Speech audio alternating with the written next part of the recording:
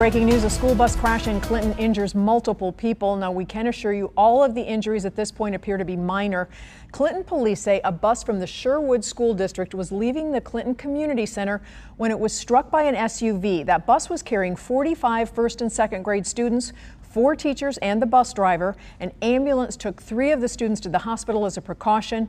Police say a preliminary investigation is indicating the bus driver failed to yield to oncoming traffic, possibly because their line of sight was blocked by a piece of equipment that was attached to the bus.